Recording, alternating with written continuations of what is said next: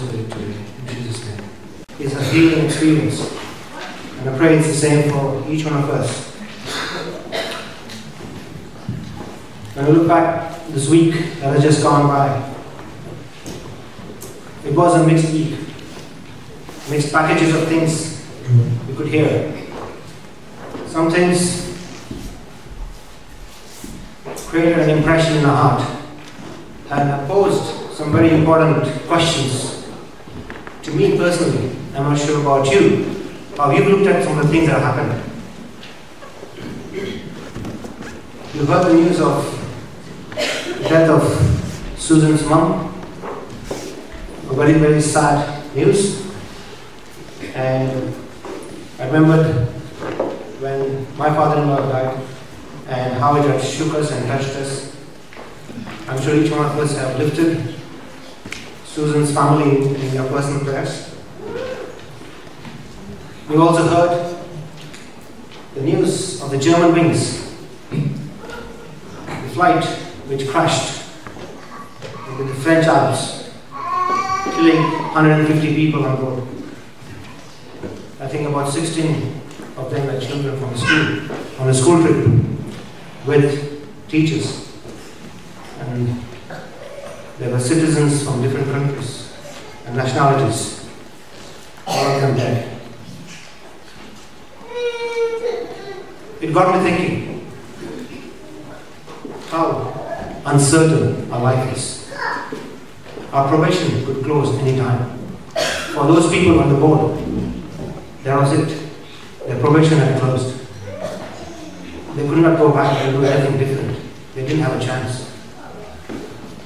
Of one depressed co-pilot who crashed the flight. So today's message that I have been inspired by the Spirit to share is the message when I contemplated on, when I came across various articles and I collated information from around. I thought I would love to share this particular message on John the Baptist's generation. And who is this generation? Do we fit into this generation? You and me. I will invite the congregation to pray before I move ahead with this message.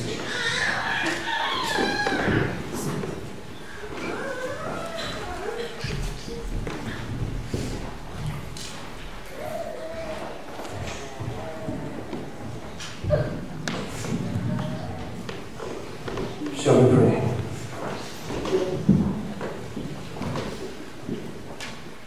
Majestic, holy and righteous Father, this is the calling that you have given me to break the bread of life at this hour. And the time is here for me to share that which the Spirit has inspired, the Holy Spirit has inspired. I pray, Lord, that every word that comes from your mouth will be the word that you want me to speak. And that every person present in this house of prayer today will open their hearts and see how this message can apply to them individually and to our church collectively. Abide with us, we pray in Jesus' name. Amen.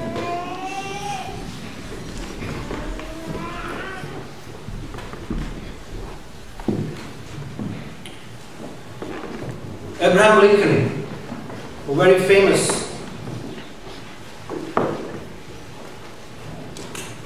personality of this world, even after he is not around, still known in this world.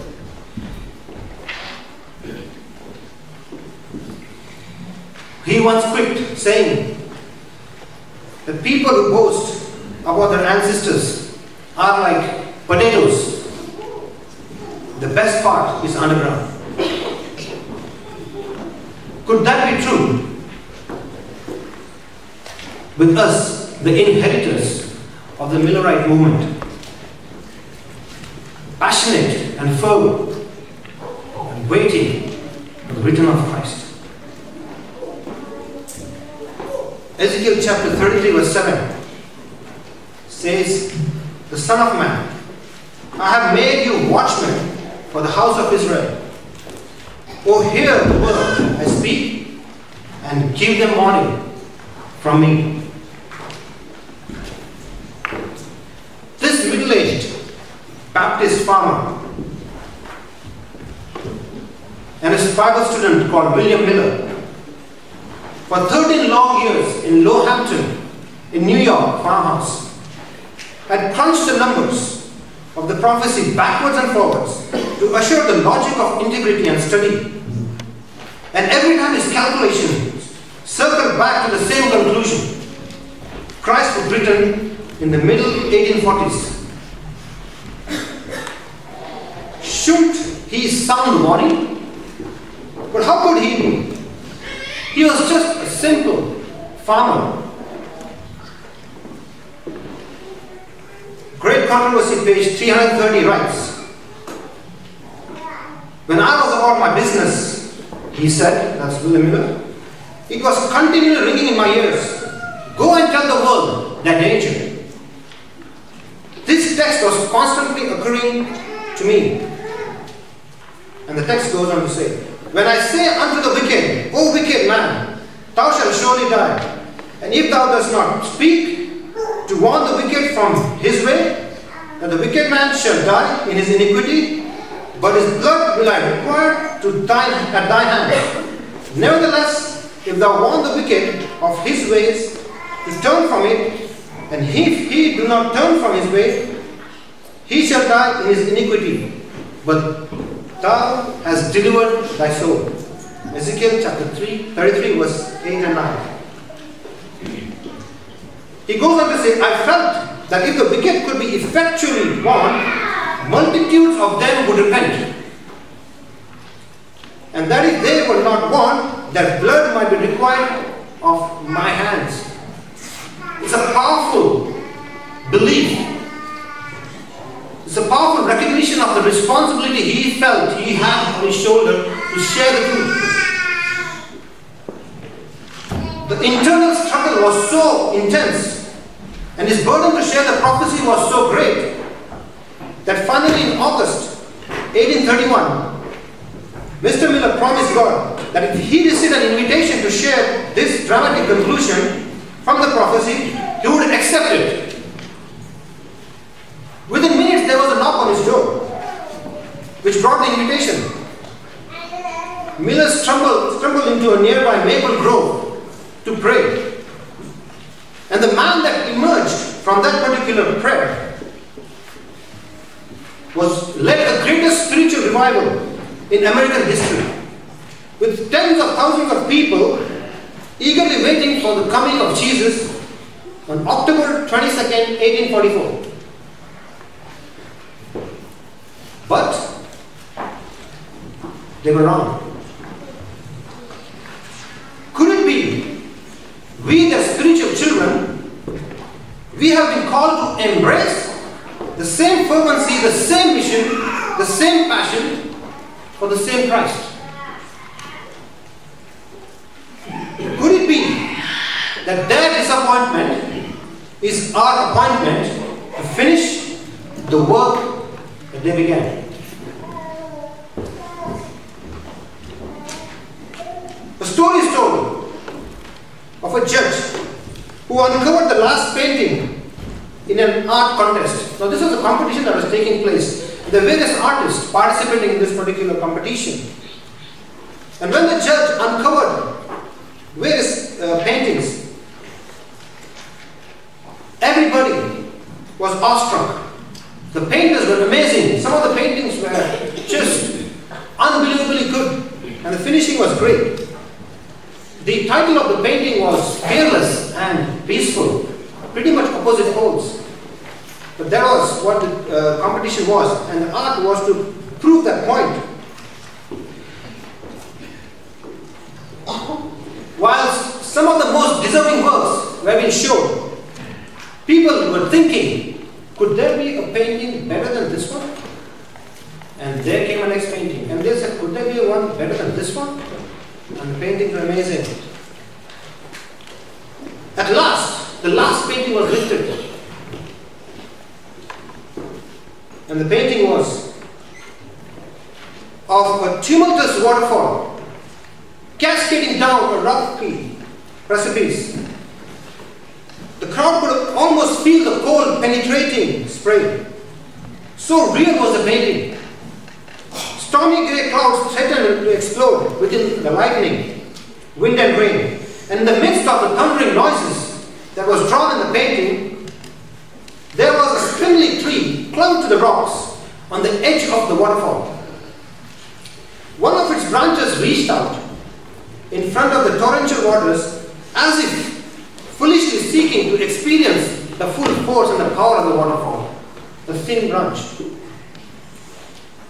And to the amazement of all the viewers, the painting was of a little bird that had built a nest on the elbow of the branch. Content and undisturbed in hers, in the stormy surrounding around, this little bird manifested fearlessness and peace that transcends all earthly turmoil that human beings can understand. This little bird seated there was covering her eggs with her wings, not worried about the hostile surrounding it was in.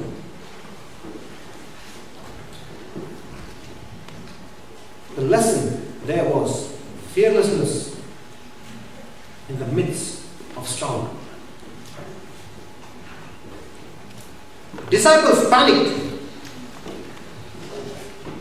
when the boat was sinking. While the boat was not even yet sunk, their faith had already sunk. Though they were in arm's distance from the very company of the Prince of Peace. Yes, my friends, we are living in tumultuous time. Rapid changes taking place around us, both in the Christian and the non-Christian world. And the signs of the times around us are a fulfillment of the prophecy, and is giving us a clear indication that the Lord's return is at the door. Are you, or should I say, are we oblivious to this fact? Have we heard it passed so many times, this present truth, that it has become something you're immune to? Or are we panicking with the things happening around us? Is there some sort of a fear, some sort of a panic in our hearts with what's happening around us? Panicking like the disciples in the boat? If that's the case, I suggest that we do a self-introspection of our own selves. Because the clear warnings are given in the scriptures of things that is to happen.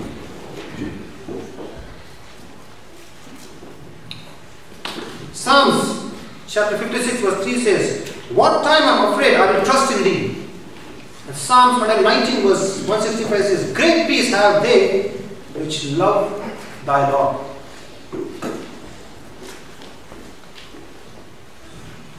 I want to present to the church a fearless evangelist who, like the little bird, though in the midst of hostile surroundings, knew his purpose and fulfilled his calling. One who had a strong burden for dying souls. One who was appointed to warn the world of the coming Messiah and the judgment. A forerunner for the Messiah. He was handpicked by God on this appointment, even before he was born. What an awesome responsibility. And he did take it very seriously, even unto death. If you have your Bibles, turn with me to Mark chapter 1, verses 2 to 6, which is the scripture reading for today. Mark chapter 1, verses 2 to 6. If you do not have a Bible, you can follow it on the screen. It goes on to say, "As it is written in the prophets, Behold, I send my messenger before you, before your face, who will prepare your way the way before you. The voice of one crying in the wilderness, prepare the way of the Lord, make his path straight. Verse 4, John came baptizing in wilderness and preaching the baptism of repentance for the remission of sin. Then all the land of Judea and those from Jerusalem went out to him and were all baptized by him in the Jordan River, confessing their sins. Verse 6 goes on to say, now John was clothed with camel's hair, and with a leather belt around his waist, he ate locusts and wild honey. So when you look at the description given of John the Baptist, you will agree with me that he was not an average person. The very description of him portrays him to be a person who protested against the status quo of the society at that time. He was avoiding the luxury of the city for the brutal desert, which was near the Dead Sea. He had given up fine clothes and ate the diet of locusts and honey. We are not quite sure what this locust meant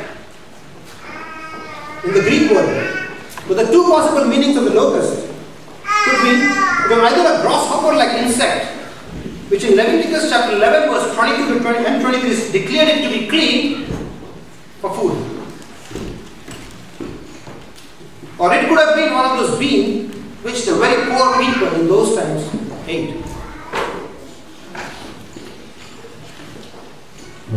But really doesn't matter what it was. John the Baptist was a counter-cultural revolutionary. In spite of his oddness, or perhaps due to it, he drew large amounts of crowds who came to hear his messages of repentance, confession, and the arrival of the kingdom, and to prepare and get baptized. Mark tells us that all the land of Judea, those from Jerusalem, went out to him. Now when you say all, it does not mean every single person in the town, but definitely the impact was so great that the Jewish leadership got thinking at that time with the presence of this one lonely man in the desert. The first centurion Jewish historian tells us that John's influence was felt even by the king Herod, who feared lest his great influence that John had over the people might put him in a position of power and an inclination on him to raise a rebellion. But King Herod did not know that the prophet was not after his throne.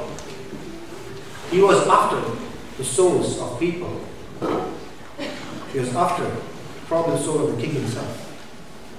No one could see or hear John the Baptist's view as anything but countercultural. He not only looked the part, but he had the countercultural message to support his look. One just that is needed in the 21st century today. This uncouth, non-canonical prophet, John the Baptist, a revolutionary, who didn't even honor the dress code of ministers or preachers, who apparently didn't understand the rules and religious etiquettes, had created a huge impression there. After all, he went so far as to thunder that even the Jewish leadership should change their ways and ask for repentance. And that God didn't need them if they didn't do that. He could make such bold claims on the Jewish. He said God could make rocks to come and praise him. Probably the Jewish could also signify Adventist.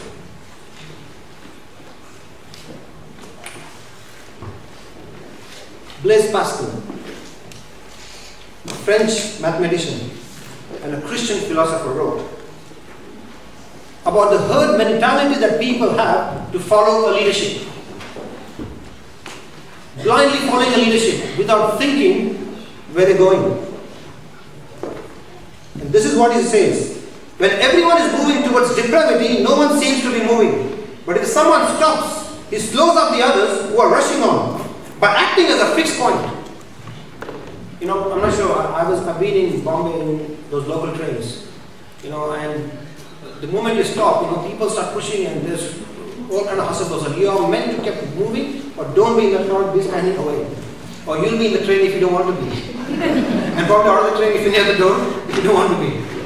Okay, so this is what Blaise Pascal is saying. You have to be that fixed point. The nature of the crowd is such that everybody is sweeping in the same direction and you can hardly tell you're moving. But let one person suddenly stop and in an instant the crowd knows very well the direction they're headed. John the Baptist was raised up before the Messiah's coming to be that fixed point, to refuse the flow of the crowd, but rather to call them to stop, think, get ready. Before the Messiah comes the second time, and as I said, he is at the door, there will be a generation of his friends who, just like John, will refuse to flow mindlessly, who, just like John, will thus become God's new fixed point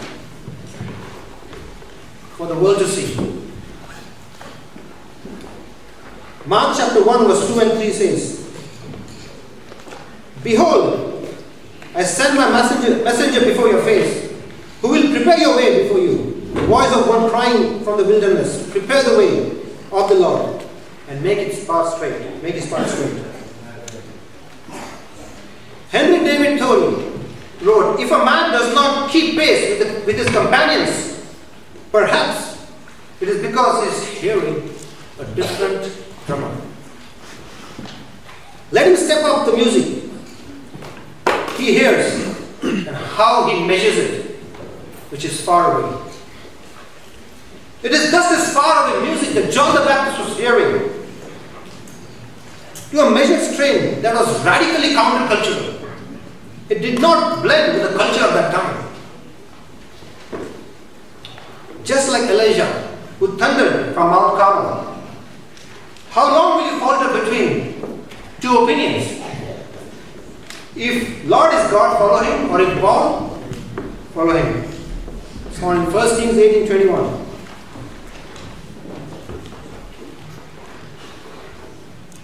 Choose your God. Because Jesus says it's impossible to serve two. You'll either love and hate the other, or you'll hate one and love the other. You have to make a choice. Matthew 6:24. Which is why Revelation 18:4 makes a countercultural appeal. Babylon is fallen and come out of her. But you may protest that I am not in the doomed kingdom or the fallen culture. Perhaps not. But could the doomed kingdom and the fallen culture of Babylon be in you? There's a wonderful article that came. And there was a newspaper cartoon in that particular article. And the newspaper article and the cartoon drawing showed two parents standing in the driveway. The mother is patting the shell-shocked father on his back. The father is struck and shocked with what has happened. As the son, their junior, walks away from the dump where he has just tossed out the 28-inch high-definition color TV.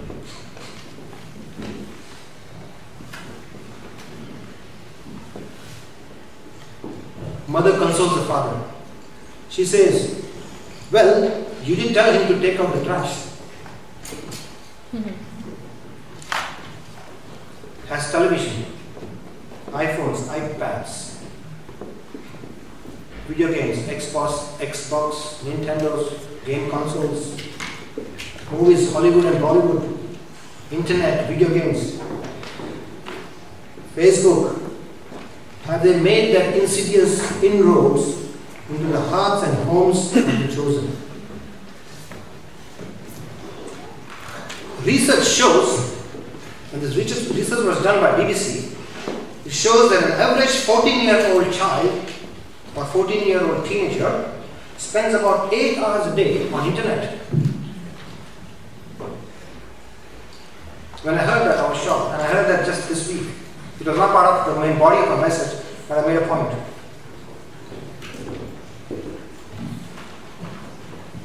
Don't get me wrong. I do not condemn any of these electronics. I have some of them, and I use some of them.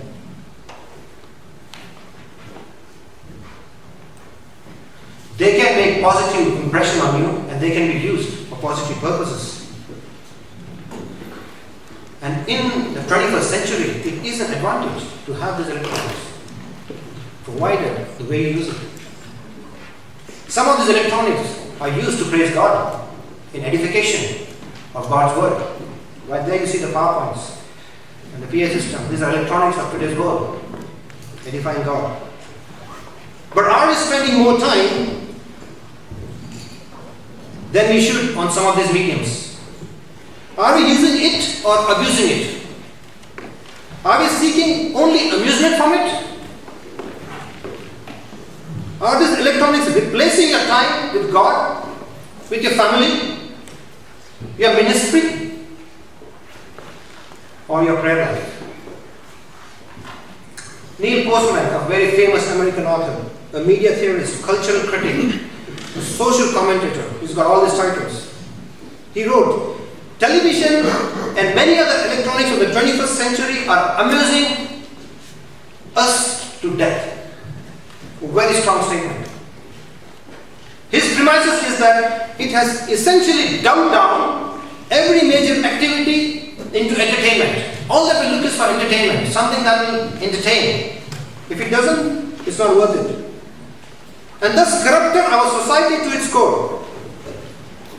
The news, politics, sports, even church, religion, have they become a place of entertainment? Because probably the crowds love it, the culture calls for it, and we want to stand up to it. And we want to fit into the culture, so we probably may be just following it. Like you heard. Are we marinated in the Babylonian culture so much that some of these things we do quite spontaneously, not even realizing that we are being deceived very gently and very subtly? I use the word marinated because it really means to be soaked in a liquid for so long to eventually every pore in that particular body is full with the brine of that liquid. Many of us coming from India, we know pickles. Okay? They are marinated in those spices. Are we marinated in the Babylonian culture? Is the analysis of Neil Postman. Are the chosen amusing themselves to death? Like most of the world living, wherever they can live and the way they can live, we know that we are living on the eve of Christ's return. We are just on the edge. We are not far. We are on the threshold. How much of what we watch is holy and wholly belongs to Jesus? What I'm going to say next may probably stir up a few hornets' nests. But I'll go ahead and say this. Because history has proven that truth is not easy to accept and to act upon. As we are serious about Jesus' commission and His imminent return, we have to embrace the truth, however cruel it may sound, however unkind it may sound. Because we all know God's word is a two-edged sword. It can cut deep, and cuts can be painful. And this is what it is. It is estimated that between 1 to 2.5 televisions are in an Adventist home. Not a Christian, in an Adventist home. Every household. Now I do know that not all televisions, like I said before, are used for indulgence. But some of them are used as pure entertainment machines.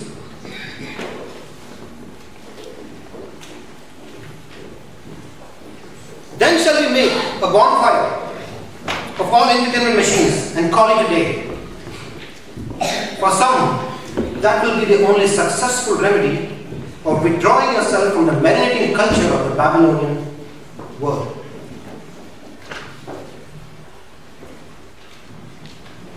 Matthew 5:29 says, if your right eye causes you to sin, pluck it out. Jesus could be embarrassingly radical at times. It's a statement full of affirmity and power.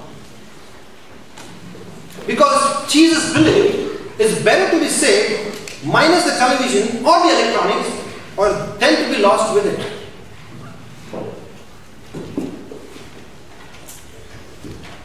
I know of friends who have made this counter-cultural decision, and much to their joy they have discovered that since the time they have been away from these electronics, they have found a lot of time to do things like reading, family time, worship, and some meaningful activities with the whole family.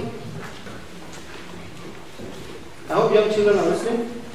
You can follow the pictures as well on the screen. I've tried to get some good pictures so that you can also be with me. I was fortunate to attend Evangelist Dwayne Lemon's messages in Central Church last week. I just managed to go there on Sunday and a Monday. I wish I could go other days as well. A very powerful preacher, preaching the present truth. While I was there in one of the messages, he said this, and I put it down here. Better is the enemy of best. Better is the enemy of best. When we compare our children to the worst out there, we think, oh, our children are better. They are better than so many children out there. So we don't, or sometimes we hold ourselves from encouraging them to step up from the better position. Or we don't realize that probably that better position is not actually where the child should be. God has called us for a high calling. Not to be better, to be best. Psalms 127 verse 3 and 4 says, behold, children are a heritage from the Lord, and the fruit of the womb is a reward. Like arrows in the hand of a warrior, so are children of one's youth. Very powerful phrase for parents and admonishing for us of how God looks at children. And as we all know, we are in a warfare. Whether you like it or not, we are in a war. We are in a great controversy. We are fighting against the powers of darkness every day and every moment. And when you go into warfare, there are two types of weapons. One is an offensive weapon and one is a defensive weapon. When you talk about offensive weapons, we know there are helmets, there are shields, there may be some other guards. Those are the defensive weapons. What are the offensive weapons? Arrow. Arrow is an offensive weapon. It's to attack.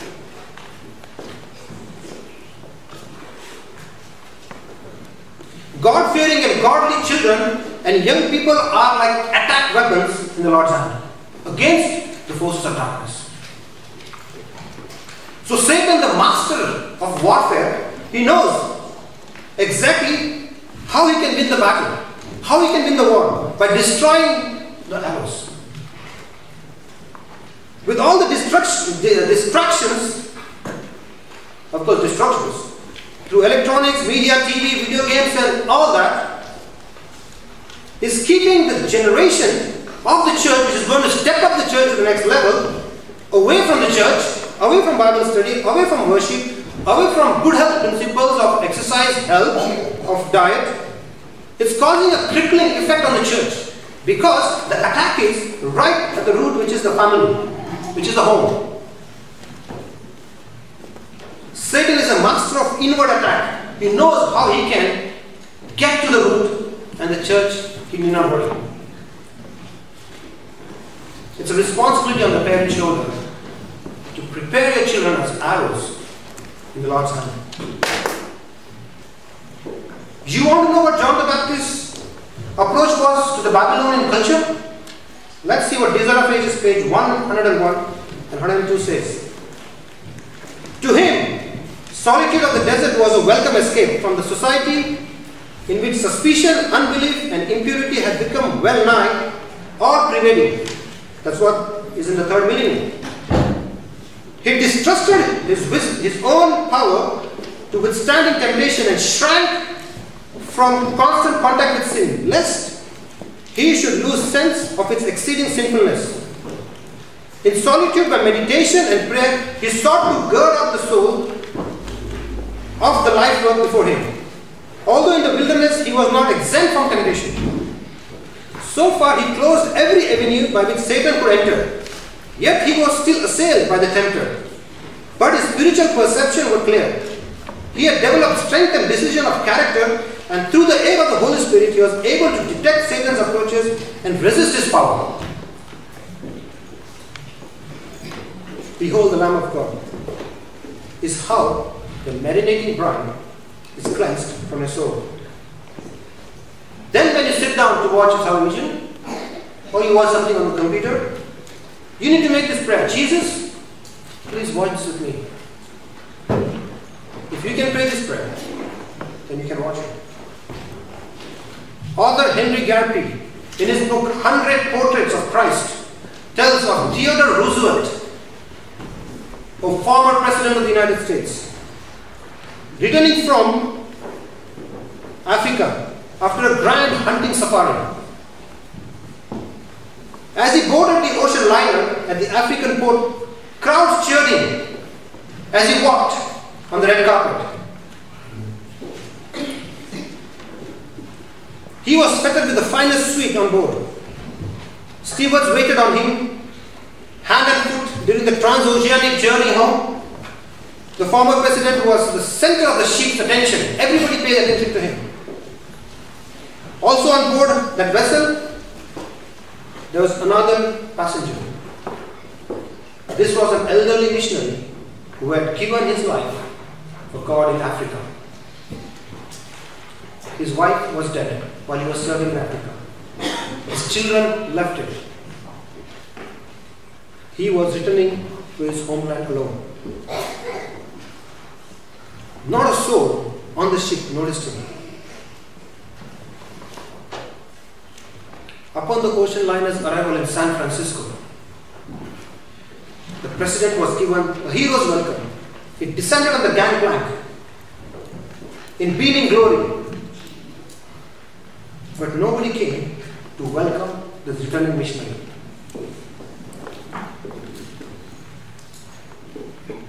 Alone, the elderly man found a small hotel for the night, and as he knelt beside his bed, his heart broke.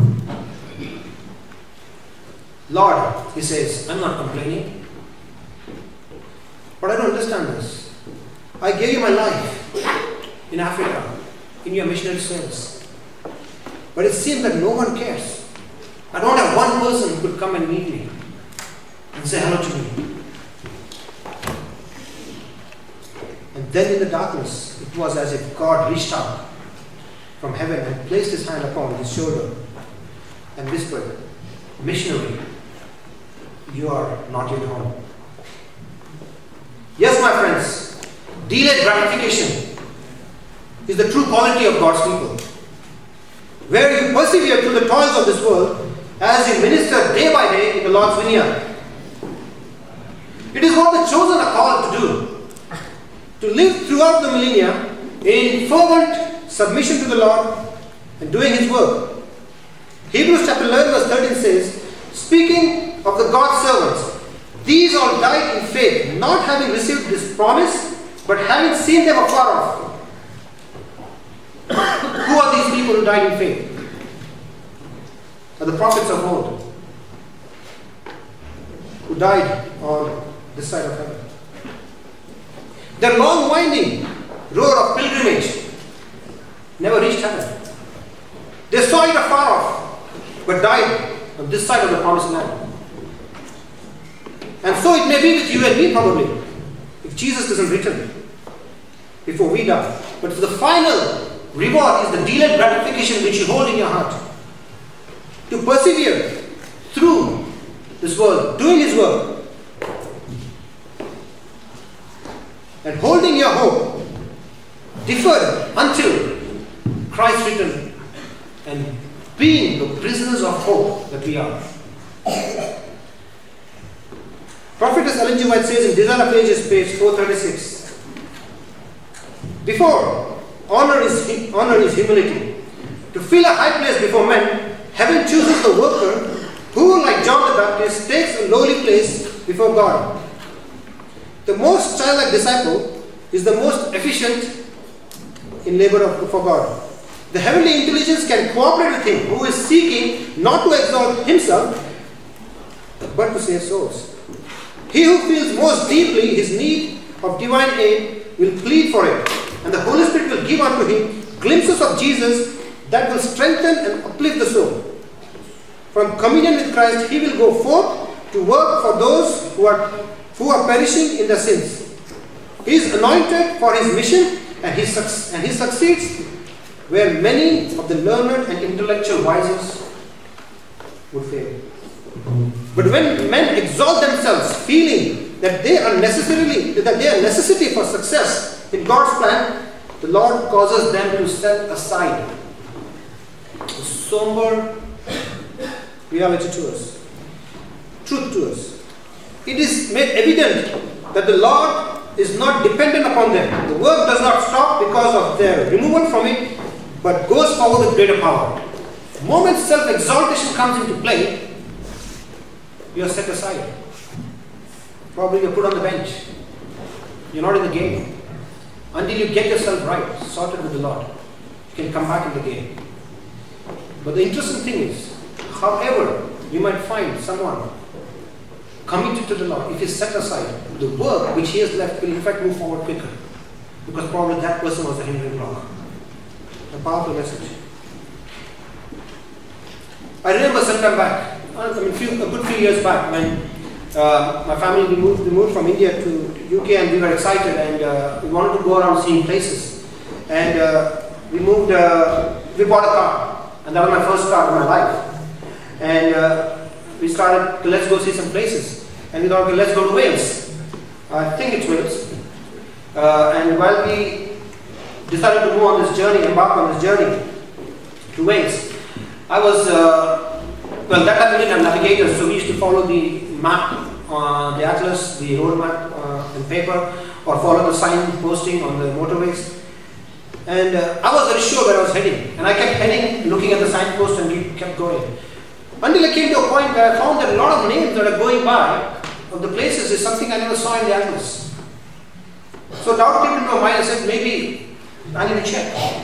Though many times the thought came to my mind I should go check, but I didn't do it. But at one point I said, okay, let me check. I went and checked at the services, and I found out that we were heading in the opposite direction. We had taken a wrong turn and heading in the opposite direction. I had to stop, turn around, go back.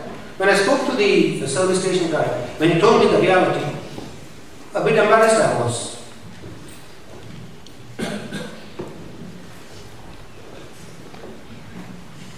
How embarrassing will it be when we journey in our Christian life all through and realize that we are heading in the wrong direction? John the Baptist, at the fixed point, makes a call, repent. Turn your life around. You're headed in the wrong direction. The worst thing is, as a Christian, for us to realize that all your life you did what you thought was right, and actually that was not right, that was wrong. Because you didn't see the reality, the truth. How sorry would that day be of discovery? Christ turns to Laodicea church, the last church on earth, and he pleads, be earnest and repent. Found in Revelation chapter 3 verse 19. So what shall the chosen repent of? Some of us are probably ashamed of the very laundry of dirty clothes we carry. The dirty clothes of sin that we carry in our own hearts. Acts of the Apostles, page 561, goes on to say, the nearer we come to Jesus, the more clearly we discern the purity of his character, and the more clearly shall we see the exceeding sinfulness of sin, and the less shall we feel like exalting ourselves.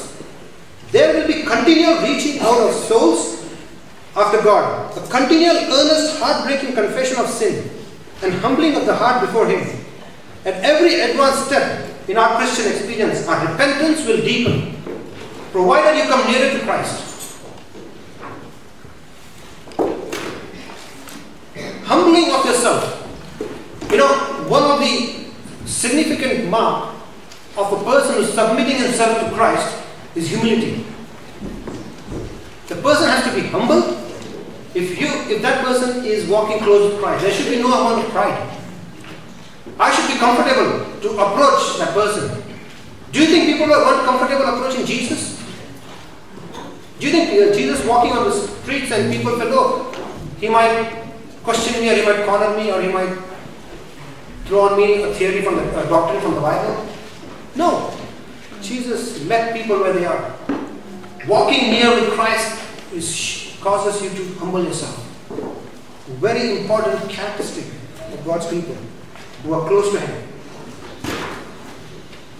We, the John the Baptist generation, must make ready a people prepared for the Lord. For this purpose, we must foremost repent ourselves and make a call of repentance for fellow believers and friends and the loved ones.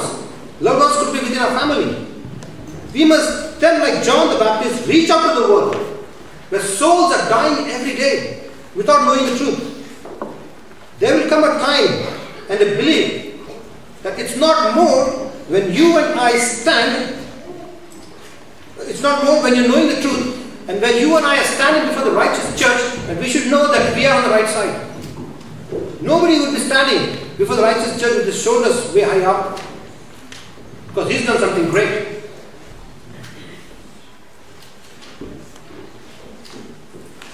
Do we cry in our hearts, the song, rescue the perishing, care for the dying? Do we cry in our heart the song, seeking the lost, pointing them to Jesus? Is this song humming in your hearts through the week?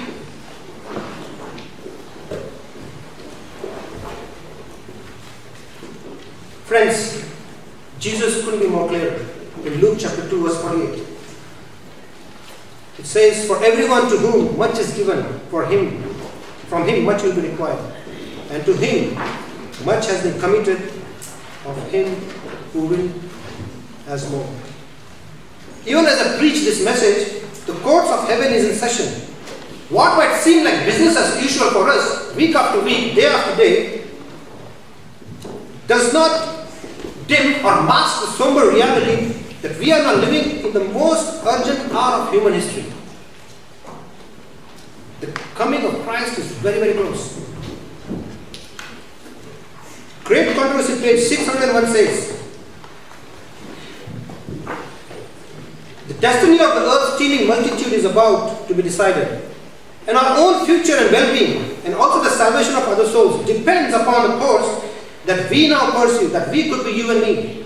We need to humble ourselves before the Lord with fasting and prayer, to meditate much upon the word, especially upon the scenes of judgment. We should now seek a deep and living experience in the things of God. We have not a moment to lose. This was what Ellen G. White said in 1800s and 19, many years, a century ago. If repentance for the chosen is to deepen, as we go through, should we pray David's prayer? Search me, O God, and see if there is any wicked way in me. Psalms 139, verse 23 and 24. And should we then ask, behold the Lamb of God, who takes away the sins that He reveals in you and me. Friends, the Bible offers choices. All through the scriptures, God, our loving God, believes in choices. And so the Bible offers choices.